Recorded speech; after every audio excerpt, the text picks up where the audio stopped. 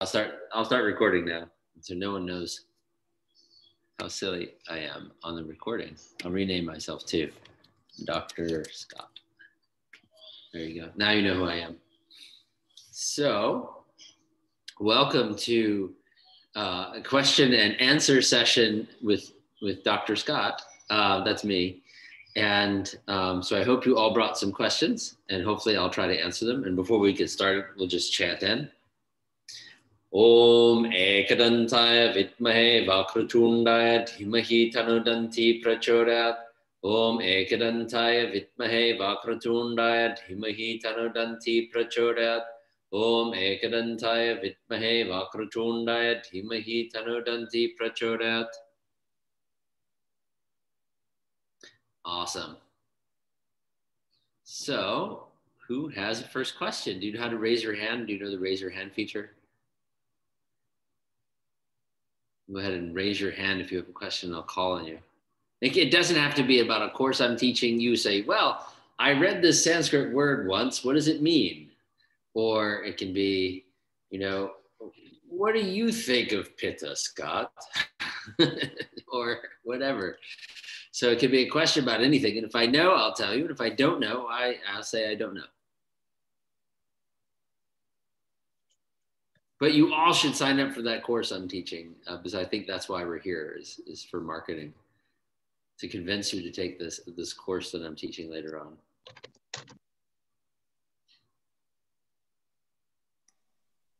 Well, come on. Who has a question? Let's go. You guys already. I have one. iPhone, you have a question. Oh, I'm sorry. I thought my name was on here. It's me, Kenyatta. Yes. Hi, so Kenyatta. I was curious. Hello.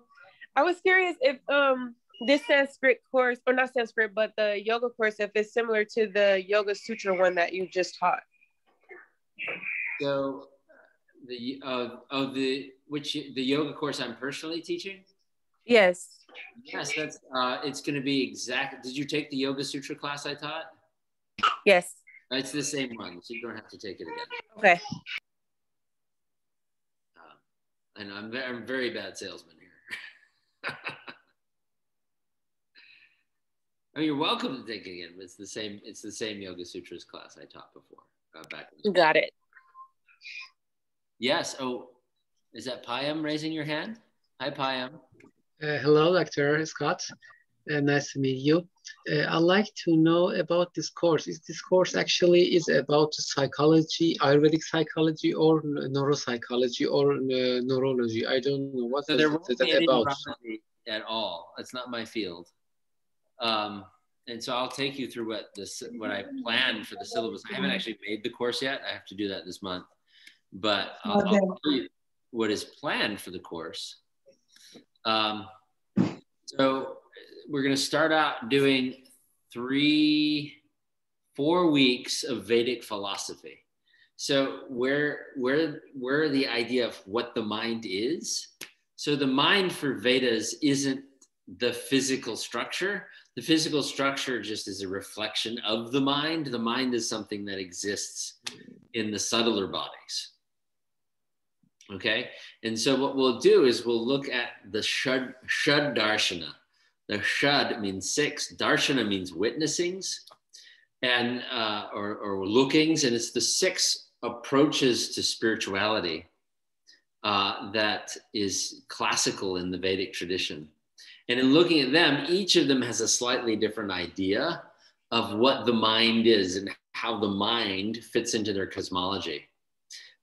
Because in Vedic science, the spirit and mind come first, and then the physical body comes second, which is a different point of view from most what are called materialists.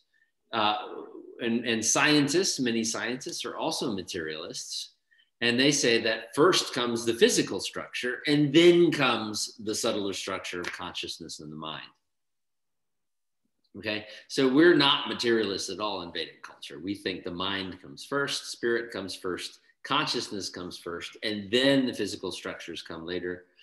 And the materialists say just the other way. Both, by the way, are faith positions.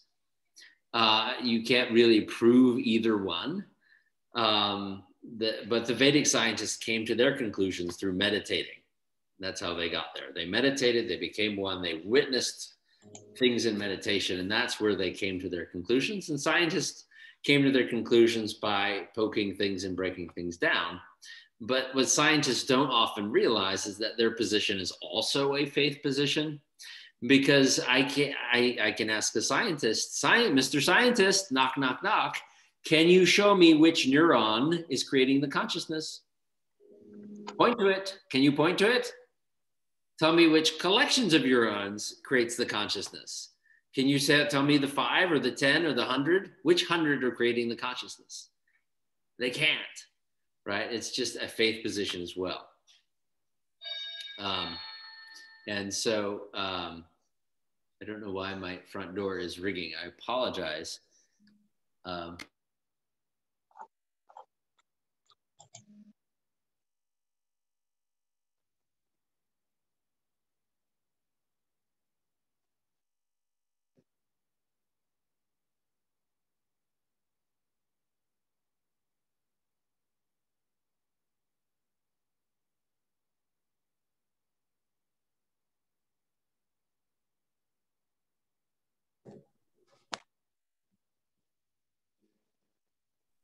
Natalia, where are you? It looks so beautiful.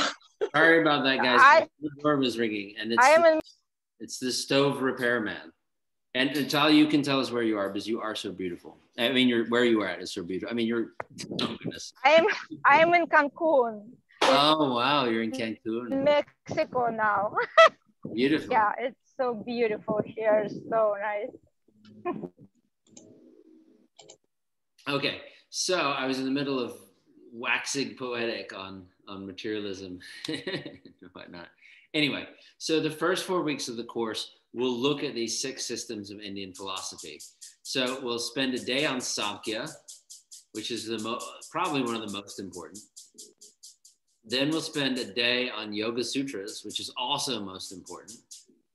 Okay, because we'll get around what yoga and the mind, how yoga approaches the mind. And then we'll look at Vedanta and how Vedanta constructs the mind. And we'll look at the Panchakosha theory, which is these sheaths, how we exist in these sheaths of many bodies. And then we'll look at the minor 3. They're called I don't know why I call them the minor 3, but when you're in the yoga world, you don't really look at Mimamsa, which is about rituals and how ritual works in the mind, or about Nyaya, about logic and the mind. And we'll look at Vaisheshika, whose big kind of talking point is what we take into our body affects our mind. Whoa, and so we'll learn things like that, and how that works and how those effects happen, and their basic way of constructing reality. Because in looking at the mind, you have to know, well, where does the mind come from? And if we were in a neuroscientist class, well, we'd start the other way. We'd look at the neurons and the myelin sheaths and the gray matter and the white matter, and we build up from there. But instead, we're coming from the Vedic point of view. So we're going to look at these systems of philosophies that were handed down from these great meditators and give their understanding of how the mind works. And once we have that understanding of how the mind works, then we'll plunge into an application of Sankhya, Sattva, Rajas, and Tamas, and those Mahagunas. And we'll classify food. We'll have a little workshop on classifying food. Then we'll look a little bit into Ayurvedic psychiatry, called Graha Chikitsa. We'll look at chakras and how chakras might affect the mind, or how chakras might be the mind. And we'll look at mantras and see how mantras might affect the mind. Then we'll look at some brain herbs. It's Ayurveda and the mind, kind of. And I'll take you through 2 days of just looking at some of the Ayurvedic formulations, not just plain herbs, but I'll look at some of those too, but we'll also look to Ayurvedic formulations that people use. Like one of the best things for schizophrenia is an Ayurvedic compilation or formulation called Panchagavya Ghritam. You're like, what? That wasn't in my herb list. What is Panchagavya Ghritam? Well, it's five substances that come from the cow. It's cow's milk mixed with cow's ghee, mixed with cow's yogurt, mixed with cow's urine, mixed with cow's feces.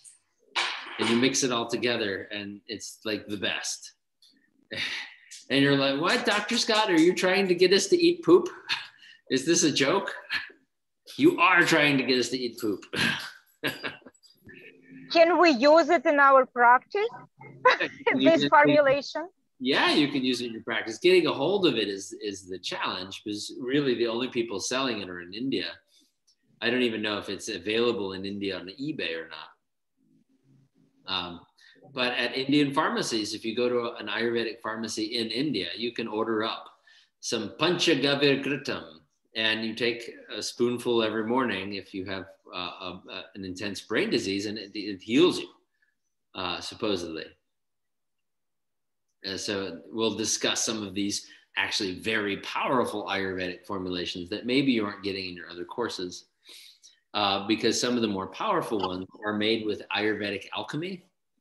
And so Ayurvedic alchemy prepares mercury and sulfur, alchemically speaking. So they wash them in ghee and milk and yogurt and urine and heat them up, and so that they actually oxidize. So you're not getting pure mercury, you're getting mercury oxide. You're not getting pure sulfur, you're getting sulfur oxide.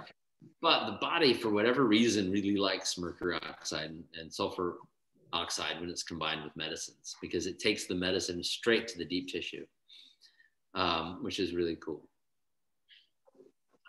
So we'll look at some of those herbs. Then we'll do a whole day on pranayama in the mind, because really pranayama, and knowing some pranayamas in your practice on how that will affect your mind. And then lastly, we'll do some meditation, and we may even do some case studies. Does that answer your question?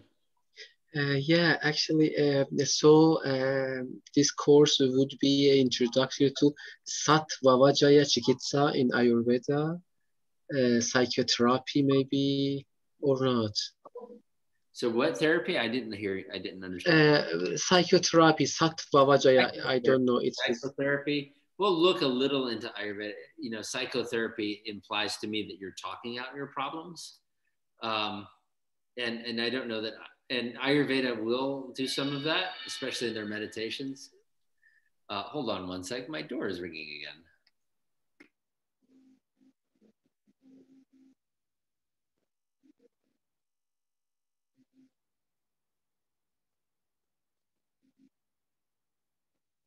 Okay, sorry about that. The door rang again.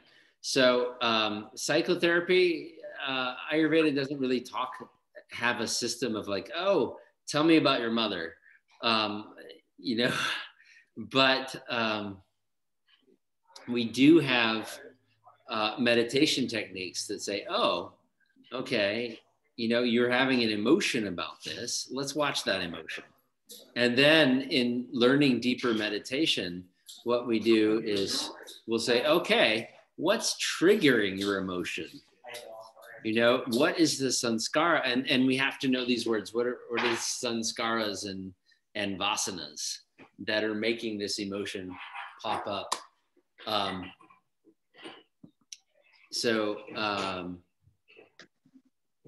Ayurveda does have this whole theory that we have to get into.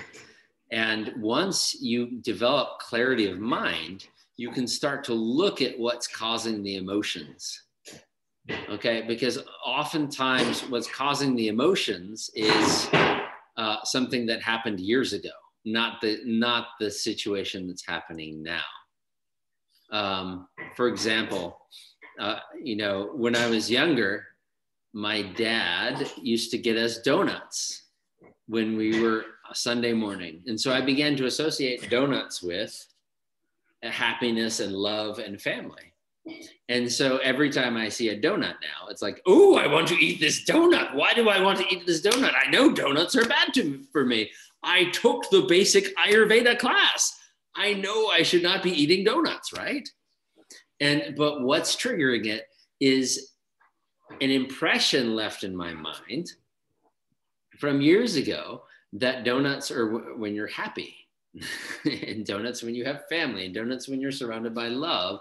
And so now I've made the false connection, donuts equals love, right? Actually, donuts equal tummy ache, but I haven't made that connection, right? Donuts equal ring around the tummy, and weight gain and feeling awful afterwards. But no, in my mind, I've associated donuts with love. And so I keep getting attracted and pulled back into eating the evil donut.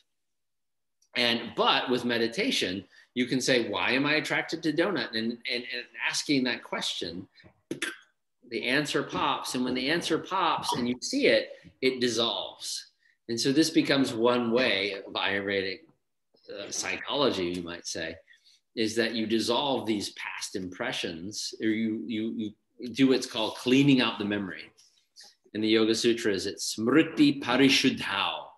Like you have to clean the memory out, because all these old memories, when they're still emotionally charged with false equivalencies and false connections, they might be causing you obstacles for the state of yoga, if that makes sense. So there's not like, oh, when you approach a client, you have to ask this question and you have to have this.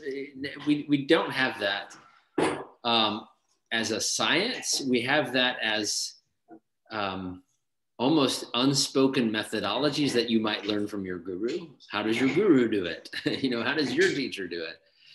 But Ayurveda does have remedies for more serious psychiatric problems. Like we'll use mantra for schizophrenia, right? And mantra for schizophrenia might be the best thing to do, because the schizophrenia might be caused by an external force, not by an internal force. And so mantra is the way to cure that, right? So Ayurveda will have these other techniques in treating psychiatric that might seem a little unconventional, or they might put a big cone on your head. You have this big cone head and you pour oil in the head and let it sit there. You're like, what? But yeah, it's called Shirobasti, and Ayurveda might use that too. Okay, I'm rambling. I hope I answered your question, because I see other questions. So I'm gonna move on to that. Patricia, or Patricia. Is it Patricia or Patricia? Yes, Patricia. Thank you. So I work with a lot of people who have gone through a lot of traumas, such as sexual traumas or generational traumas. I work mostly within the POC community, which is people of color. And Patricia, where are you located? I'm in New York. New York City? Yeah, I'm in Brooklyn. Mm-hmm. In Brooklyn? Oh, I spent summers in Brooklyn near the museum. Oh yeah, I've lived fairly close to it right now too. Oh, and Park Slope, there's my favoriteest restaurant called the V Spot. It was a vegan restaurant. I know exactly what you're talking about. So good. Mm-hmm. Look at that. Go on. What's your question? So right now, one of the things that all of the people that I do work with are very, very, very highly aware of themselves and can understand that they have certain triggers. What we're trying to work on now is sort of dismantling those triggers, or rather, when they face these triggers, or when these moments, they get triggered at some moments, how can they now work through it? Because although these people can be extremely aware, and they can at that moment understand that they may be reacting out of something that happened at the past, they still can't help but react. So would these practices and a lot of these things that I'd be learning help? Absolutely. In fact, there's a lot of Western science to back up mindfulness practice. Yeah. One of the effects of mindfulness practice is to create a witnessing awareness that allows you to act instead of react. Right. And that's why when Ayurvedic psychology is applied, one of the best tools is both pranayama and meditation. Those are two of the best tools. Okay. You learn pranayama and you learn meditation, because both of those techniques, when you get used to doing them, will train the mind to act instead of react. Because when you start and practice witnessing awareness, okay, you learn, like one of the best Buddhist meditations that's really good for psychology is to watch the to watch the emotions as they come up. And you practice and you watch your feelings and you watch your emotions and you scan your body, and because your body will hold on to emotions, you scan that and you watch it and you practice non-reactivity. And so one of the byproducts of mindfulness practices is non-reactiveness, which allows you then to act.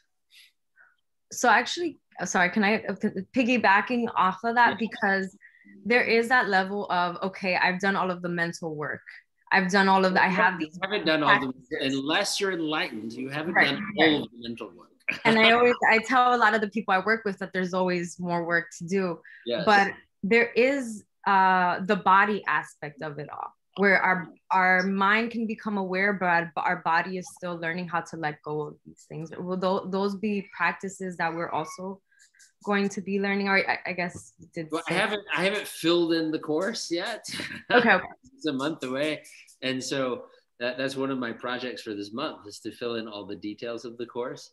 And if you want me, I can include a body scan practice to get one of the meditations. That'd be really cool. If you sign up for the course, just remind me and I'll make sure to include it. But the body scanning is super great for cleaning the memory, is with a body scan. Right. As you put your awareness in the body. Like, if you ever gone to a massage and the person's massaging your back or your underneath your shoulder blade, and all of a sudden you flash back to some random memory when you were 7, right? You're like, what's that about? Why am I remembering when I was 7? Well, what that's about is, well, memories and experiences are actually stored energetically in the somatic tissue of the body. And when the body is manipulated, or when awareness, maybe it's not the manipulation, but maybe it's your awareness, when it goes into that part of the body, it then releases that stored emotional energy. So yes, we'll do that, Patricia, absolutely. Thank you so much. Okay, Jessica, you have the next question. Yeah, thank you. I just have a quick question. I've been reading a lot about anxiety and depression and different ways to treat that. And one of the big things that I've noticed is psilocybin and that treating depression. What is, like, does Ayurveda have like a perspective on that? Yes, Ayurveda says that everything can be medicine and everything can be poison. Okay, so Ayurveda, even if in classical Indian canon, and we pick up the Ayurvedic textbooks and psilocybin isn't being used, okay, Ayurveda still says everything has qualities, everything has properties, everything has cause and effect, right? Every herb will have a rasa, virya, and a vipak, and a prabhav, right? And these are things we can talk about when discussing herbs. But anyway, so does psilocybin work? Well, if it's not been studied before and it's new, Ayurveda can approach it and say, well, let's look at it, and let's look at the data, and let's look at its qualities, and let's hold it energetically and feel its properties, because ultimately that's how we learned how medicines work. Okay, so there was a shamanistic kind of beginnings to Ayurveda, where you would actually just hold the herb, or hold the root, or hold the leaf, and you'd feel what it'd be doing to your own body energetically, and you'd know how to use it. Right, and I guess like the idea of like taking it kind of under guidance and reaching enlightenment quicker, quote unquote, than going through all of these meditation practices to eventually get there. Like, that's what I've been reading about too. Yeah. So do you get enlightened faster if you use psilocybin? Is that your question? I guess so. Or like, is it? I don't know if you get enlightened faster. What I do know is, having, held the mushroom and felt its quality, one of the qualities of psilocybin is tamogun. Okay. It's tamas. And what I do know about getting enlightenment is that you need less tamas. So I suspect, while some Yoga Sutras, chapter 4, verse 1, does say that aushadhi, which is medicines, okay, certain medicines can speed you forward towards enlightenment. I don't know if psilocybin is one of them. I think that it definitely gives you an experience of connectivity. It gives you a glimpse into spirit, but it's not going to be a, like, if you just, you know, eat mushrooms all day long and, you know, wow, I'm enlightened. Like, and I've known people like this who are drug addicts, and you know, they'll take even, do you know DMT? Yeah. You know, they'll just DMT, I see God, as they're, you know, drooling in the corner of a parking lot, right. Losing everything they own, quite literally. And, right. You know, maybe it gives you a brief spiritual experience, but the whole effect is tamas, which is heaviness and inertia and dullness. And while it opens those gates briefly, to keep them open, you have to do the work and build sattva. So that can be a useful, hey, this is what's out there, this is what's coming. But as a sustained practical tool for enlightenment, I don't think psilocybin's the way. It's just too tamasic, and it makes the mind tamasic. It makes the people who like, I'm just thinking DMT, the conclusions of people, you know, while they have this experience and they're like, oh, we're all connected, we're all one, yay. Okay, you've seen it now, but also, like, you know, they also have crazy other conclusions that aren't right, that can come out of it, because it is a tamasic item. You know, I did try psilocybin once, and I was hiking in the forest, and that's how I know it's heavy. And tamasic. Can you call Ambika? She was calling me. What happened? Anupama? Okay, I think she's listening to you. Okay.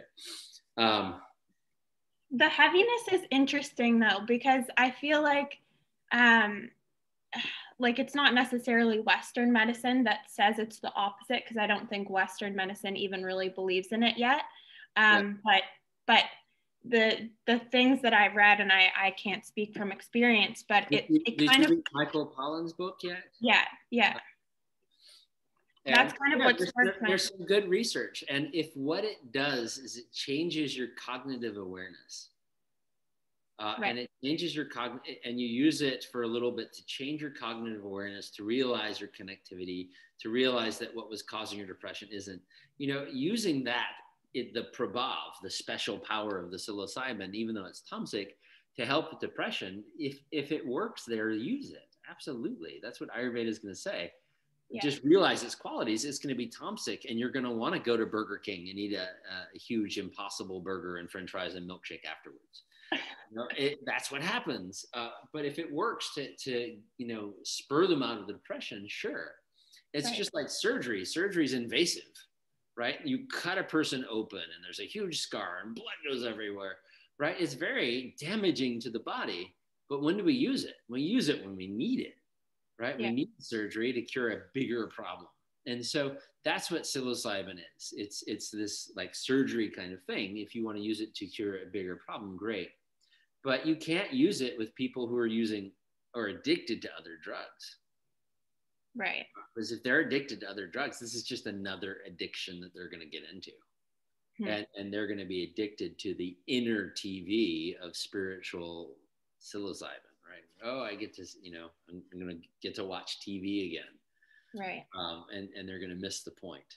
And that's along the way of enlightenment.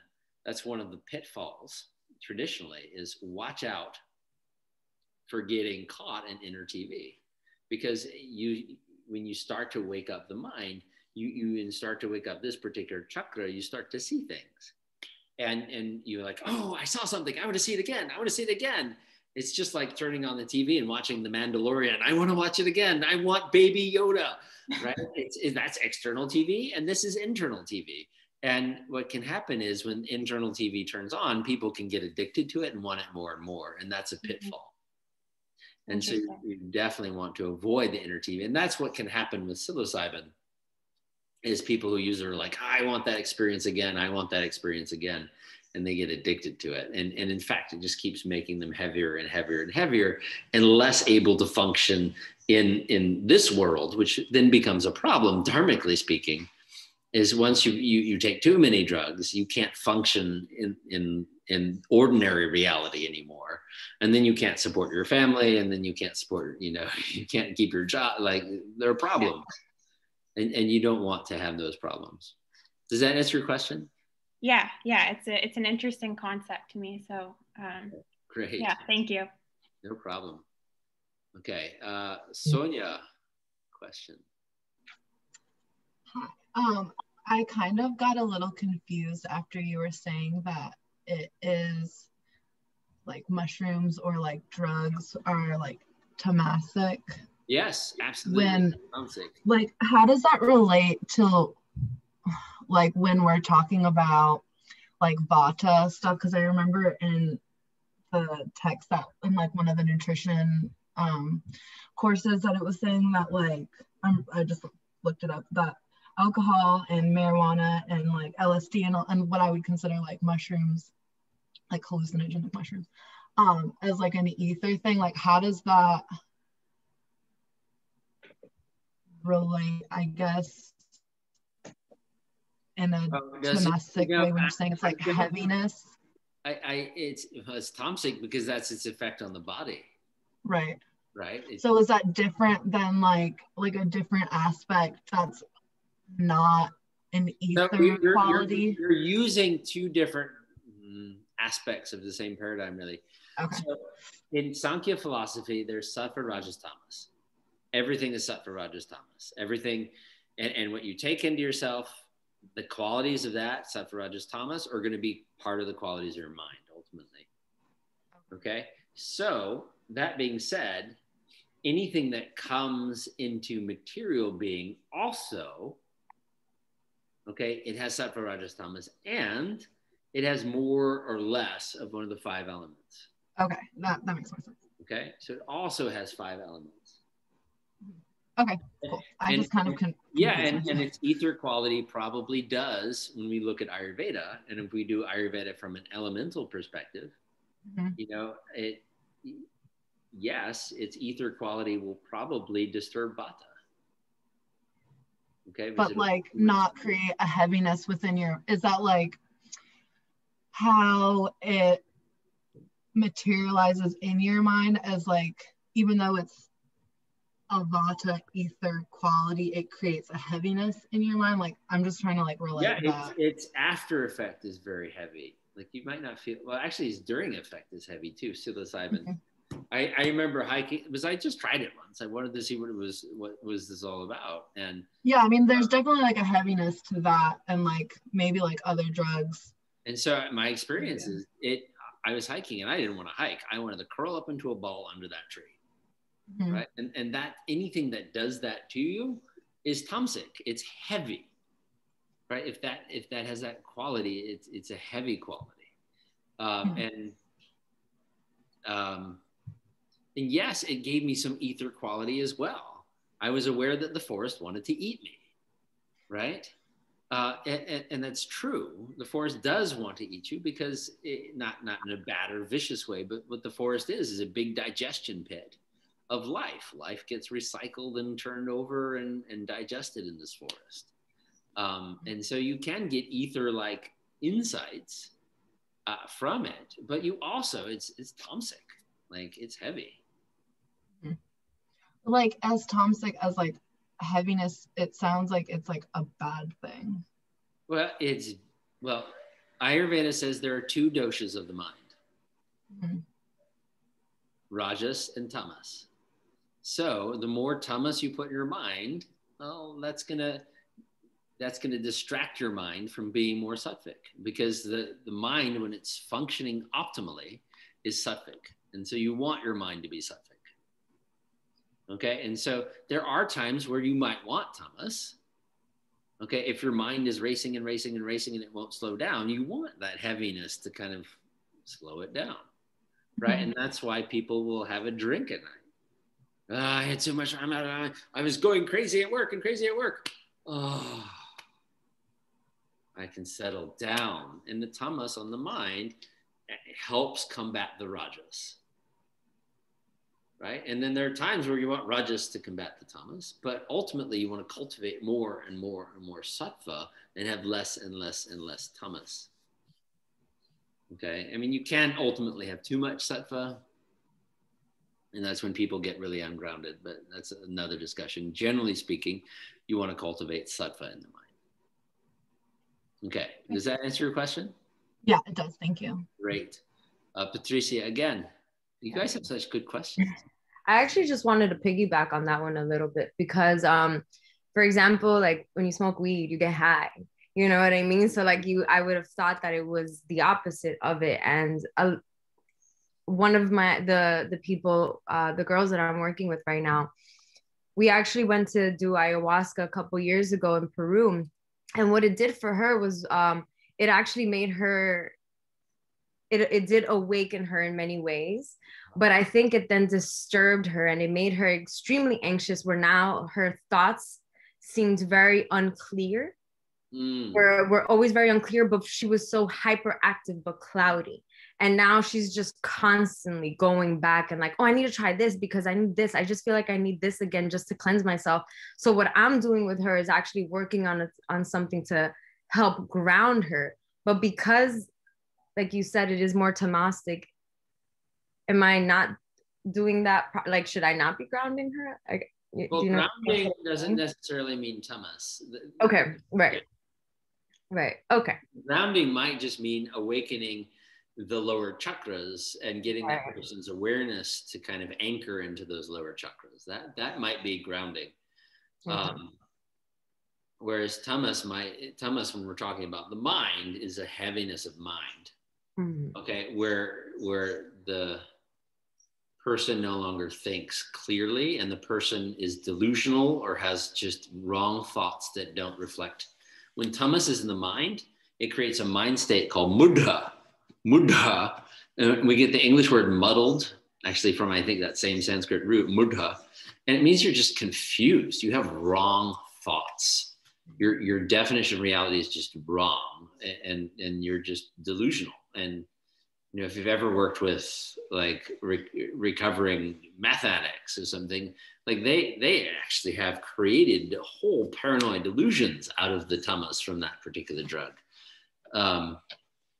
which are, you know, scary sometimes because the mind is so delusional. And even pot does it to a certain extent. Wrong thoughts or inability to process.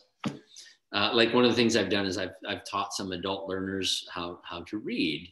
And, you know, one of the adult learners showed up to class one time and they were stoned. And it was like their progress went back 6 months. Like they couldn't, everything they had learned, they had forgotten because of the tamas quality of pot. You know, it really does affect, it gives a heaviness to the mind that affects, you know, cognition. Could it be possible to have a rajasic and tamastic mind? Yeah, absolutely. It's your mind can be rajasic and tamasic at the same time. Well, usually you're going back and forth between them. Okay. Okay, you're okay. I'm thinking tamasic, and now I'm going to go for a run, and I have to work a 12-hour day, and now I'm going to go do drugs and calm down. And you know, you can go back and forth between those states. And we'll go over that when we hit the yoga philosophy section. But yeah, and if you use drugs, I'm not saying that they're all bad. They have prabhav. There are qualities to them that may be useful. And Ayurveda actually does use bhanga.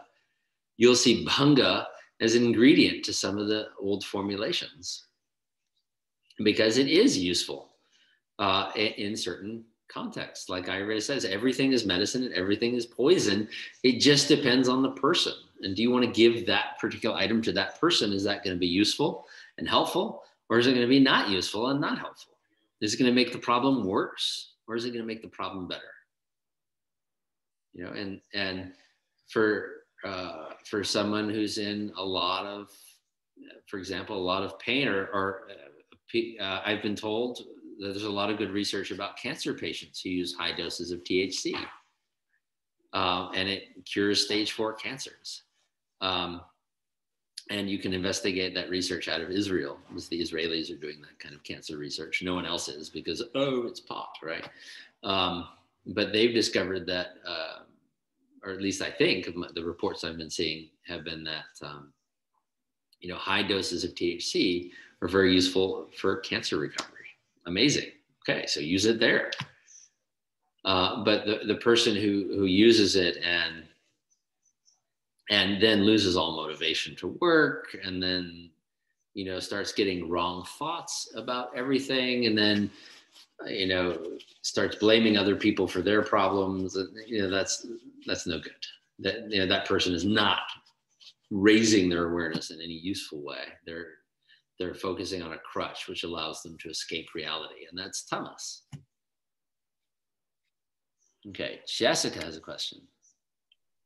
Did I answer your question, Patricia? You did, but now I have so many more. Okay. Write one down, and after Jessica, you can go next. Yeah, so my question, kind of vague and like probably a basic question, but for someone who is like dealing with a lot of stress, anxiety, sadness, but is extremely closed off and like doesn't open up to anyone, what would be like the first step to helping someone like that? Like, how do you kind of like, what would be like the first way to kind of like peel that first layer? Well, they have to ask for help. And if they don't, go up and say, hi, I'm going to help you now. I have Ayurveda, right? Jazz hands. As an Ayurvedic practitioner, one of the things, as an Ayurvedic practitioner, I'm not saying as a mother or as a sister or as a brother, like that's different. Yeah. But as an Ayurvedic practitioner, you cannot go helping people who don't seek you out. Right. Okay, that's against the rules. And we all make that mistake at first. I did the same thing. I know Ayurveda. Let me tell everyone not to drink ice water. You know what happens if you start telling everyone not to drink ice water? Or they don't invite you to lunch anymore. That's what happens. So you have to contain the information. Everything you get, you have to contain until such time as they say, will you help me? You can offer, hey, I know something. If you want, I can share it with you. But if they don't come to you for help, you cannot help them. That's against the rules. And so what if it is like a personal relationship? So if it's a personal thing, then that's a completely different thing. Okay, so you have a sister who won't talk to you and won't seek help. Well, then you do a family intervention and you switch paradigms. You're no longer Ayurvedic practitioner. You're now sister. You're now brother. You're now mother. You're not, and you do whatever it takes to help that person, right? Oftentimes, and it depends on what the cause is. And I don't know this person. I don't know what the cause is, but getting them connected with a social support network is usually a first step, because people who think they're alone, and then don't interact with other people, it's a downward spiral. And ultimately, not very good. But getting them to open up, and usually pouring love on them is a good first step. Yeah. Find out how they receive love, whether it's through words or through gifts or through actions of service or whatever it is. Make them feel loved, and that will be the first step towards healing. Because that feeling of love often opens up and lowers the defenses. Yeah, that's a great point. Thank you. All right. Okay. Yes, Payam. You spoke about some materialistic views about psychology and our soul, mind, and something else. I read on the Bhagavad Gita about Mayavadis. Did you mean Mayavadis, actually Indian ancient materialists, or just you talked about the materialistic as the general aspect? What is the word Mayavati? Mayavadis mentioned in the Bhagavad Gita. About something, some group of the philosophies just Can you don't put believe that in the about chat soul. box? Can you type that out? I don't know what the word is. Can you type it in the chat box? Yeah, sure. Actually, I read it on the Mayavadi. Yeah. Buddy. Prabhupada translation of Bhagavad Gita. I read it. You know, I don't know the translation.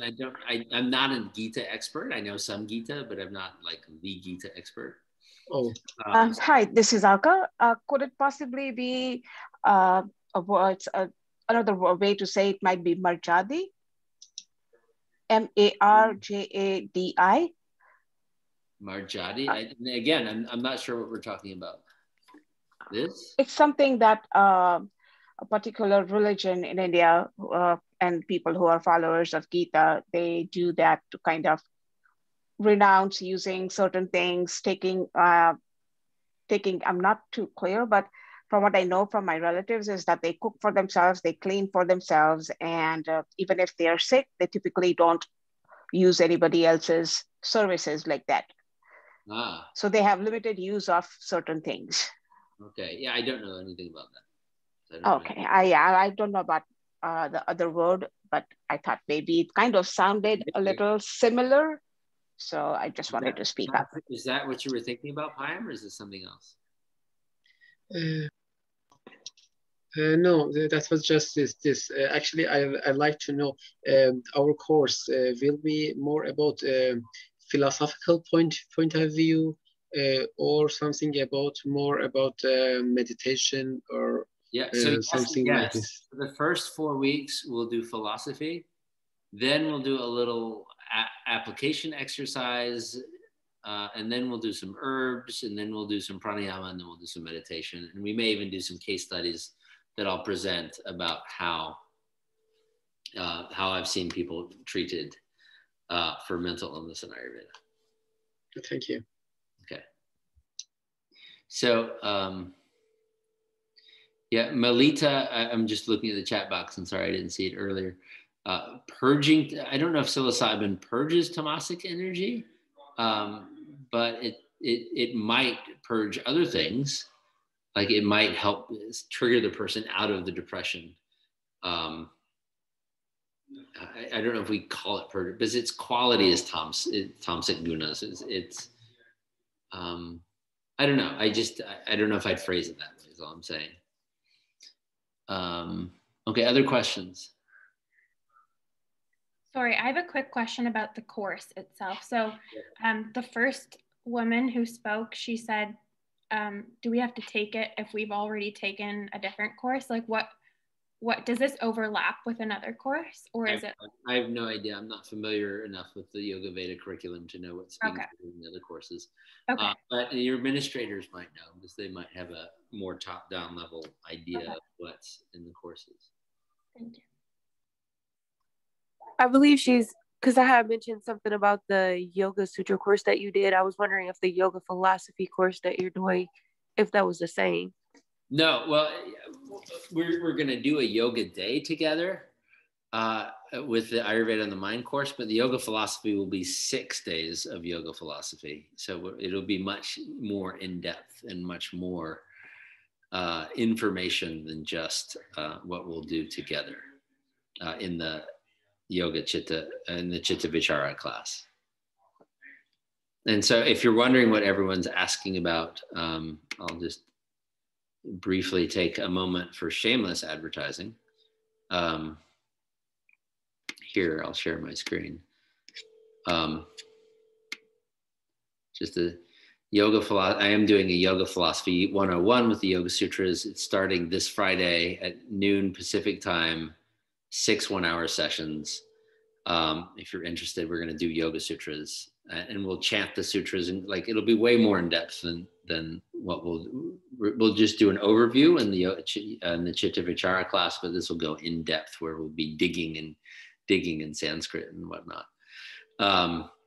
But there is a little overlap, just to let you know. But if you're interested in that, go to my website, teacherscott.org, and you can read more about it there. Okay, enough shameless advertising.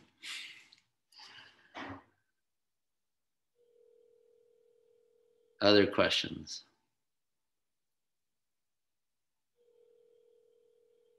No other questions. Sonia has a question. With the things that you will be talking about in your class, I appreciate like the theories that we talk about in a lot of classes, but would there be like more specific situations, like on a broad scale and like in a specific way? Because I, in my like small lifetime, have experienced or come across a lot of people with depression. My stepdad struggles with bipolar and is like in and out of the hospital a lot.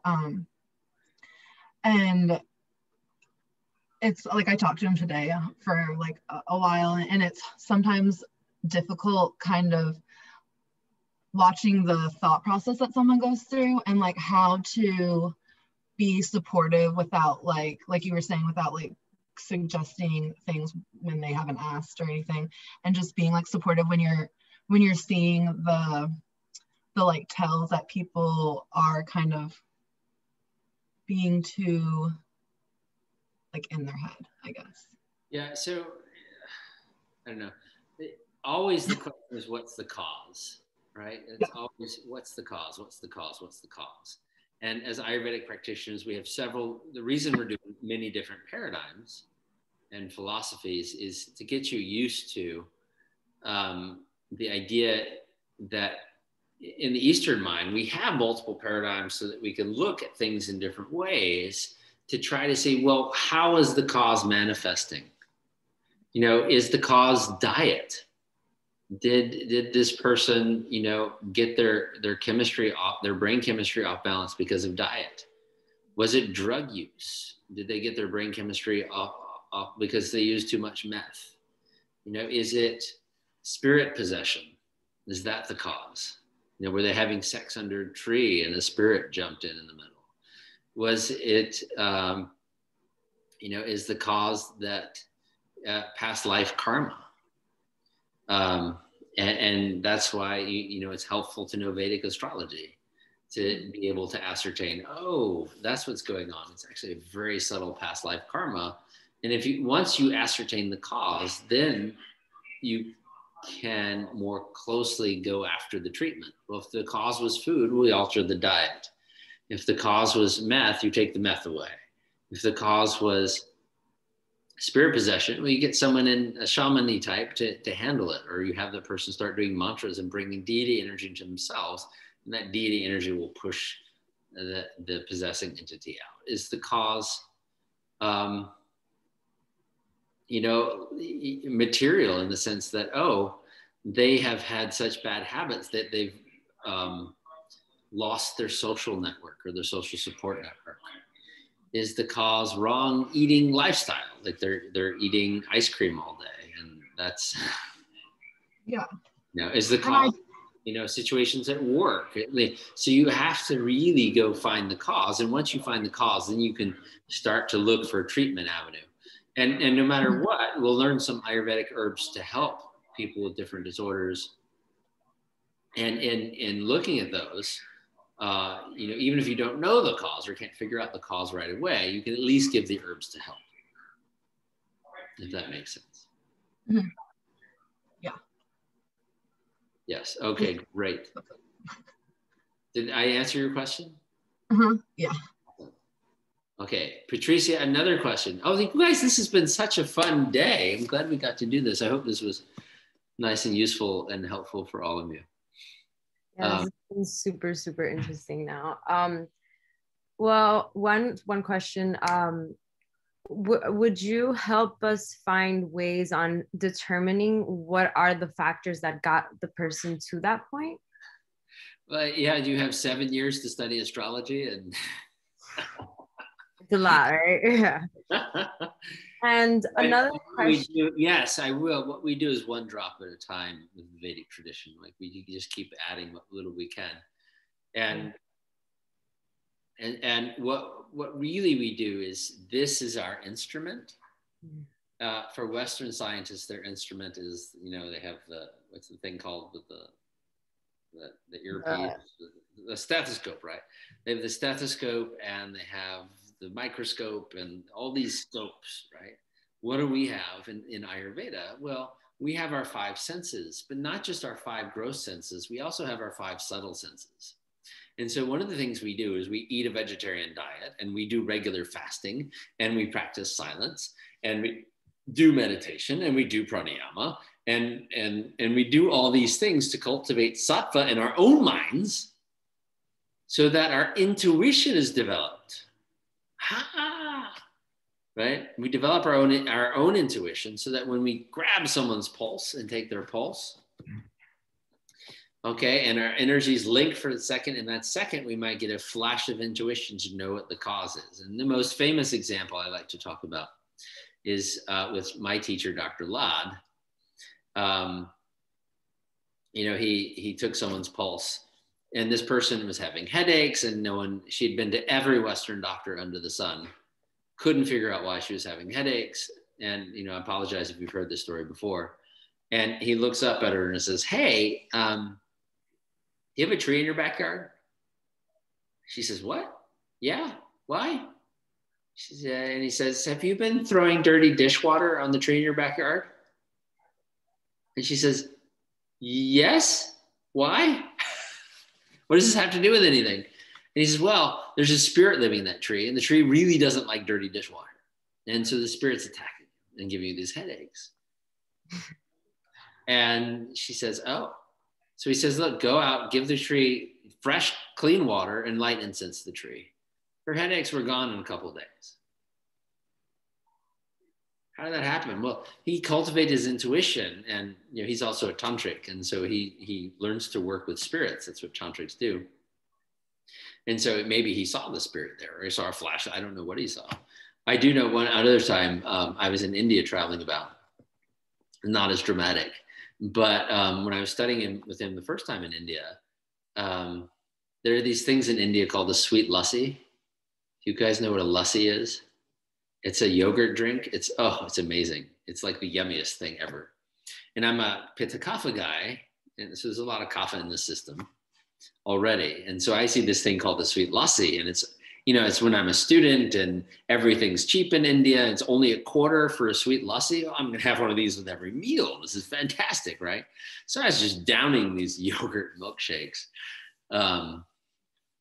And within like 3 or 4 days, I became a mucus monster. I had mucus from every orifice of my body. I was just sneezing it up and out. I was disgusting. And trying to study from Dr. Lad. And he said, "You need treatment." And he sat me down where everyone gets treatment. And he says, "Why are you sick?" Because as an Ayurvedic practitioner, you're supposed to know cause and effect. What did you do wrong? What was your prajnaparada? You guys know that word, prajnaparada? It's a mistake of the intellect where you did something wrong to hurt your body's physiology. And I said, you know, I did what every good student with a smart guru does in the face of a question from the guru. I lied. And I said, "Oh, Dr. Lad, it must be the pollution." So he took my pulse and he said, "You've been eating too many sweet things," right? So he was able to get the cause from this flash of intuition, is my point. And he's someone who does ritual and does mantras and upasanas and all these things to make his intuition function. And you know, it's on us if we want to be really good Ayurvedic practitioners. That's what we have to do. We have to cultivate our own mind with sattva, right? Most of these guys don't drink alcohol ever, right? You see a good Ayurvedic practitioner, you see a good guru, they don't drink. They don't, you know, the good gurus I've met, the ones that are got there, they don't do pot. They don't do LSD. You know, if I want to model myself off, these people cultivate sattva, you know, and they do it without putting tamasic things into their body so that they can have those flashes of intuition to help the people that are around them. Okay. And does that answer your question? I don't remember the question anymore. I just kept talking. No, it is, and it's actually more motivating than anything else. So I appreciate that. I did have one more, I guess, question. Have you ever heard of Dr. Joe Dispenza? No, I don't know who that is. Okay, well, he's basically like a really dope modern doctor who's kind of like really, how would I say it? He's like all of the meditation and pranayamas and stuff that we do now, he's been able to sort of back it up by quantum physics and epigenetics now, which is pretty cool. So I actually just wanted to see what your thoughts were on that, because how he's been able to describe it is that through these practices such as asanas, meditations, mantras, mindful, all these other mindful type of exercises, you create new neural pathways. Would you say, in your thoughts, that's what the goal kind of is on like a physical level? Well, I don't know if I'm not even sure what the question I'm trying. What's your goal? What was that? What's the goal? Is the goal enlightenment? Or is the goal that I want to be able to run a marathon? Or is the goal that, I want to feel good in my body? Or is the goal, right. What goal are we talking about? And that's the bigger question. So what goal are you talking about? And I'll tell you the best way to get there, because there are different paths. The Sanskrit word sadhya is goal. The Sanskrit word sadhana means the path to the goal. So you have to be clear about what your sadhya is, what your goal is, and then you pick the best path, right? Because with different goals, you're going to have different paths. Right. Is weightlifting going to get me enlightened? Probably not. But is weightlifting going to help me lift things? Probably. If it's my goal to lift heavier objects, then weightlifting is a really good path. If it's my goal to look good, and because that's what I want to have a sculpted physique, then yeah, weightlifting might be a good path. There are other paths too, but weightlifting is a good one. And so you have to evaluate the path depending upon what your goal is. Okay. His philosophy, I guess, is more of like whatever practice you do, like you said, depending on your goal, doing such things that like yoga and Ayurveda has to offer does create new neural pathways to help you achieve those goals. If your goal is, to enlightenment, or you want the yoga state of mind, we'll call it the yoga state of mind, right? The goal of yoga is to change your mind, quite literally, okay? Then these practices, okay, indeed rewrite the software of the mind, because that's really the goal of yoga, is to rewrite the software of the mind to where it's working right. It's creating an optimal software package and creating optimal background algorithms for your mind. That's what yoga does. It rewrites your software. And that's what this guy is doing. He's saying, yeah, mindfulness rewrites the software. Well, yeah, that's what we're doing in yoga too. And that's probably what we're doing in these other systems of philosophy too. Your goal is, they're all very mind focused. And the goal is to rewrite the software package in the mind to where it's working right again. But when it's working wrong, we get stuck in bad thoughts or wrong thoughts or delusional thoughts, and we can't be in the present. Or we just get stuck in thoughts and we can't be in the present moment enjoying ourselves, because that's why we're supposed to be here. We're supposed to be here in the present moment enjoying ourselves, because it's a great place to be. Okay. Any other wrap-up questions?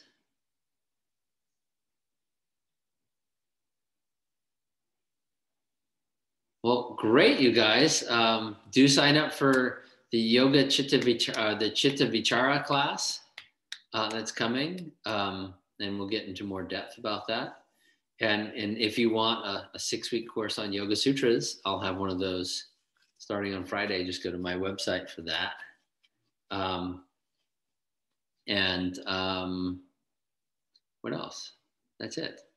It was a pleasure to see all of you, especially some of my old friends. And we'll see you guys next time. Okay, bye-bye. Thank you.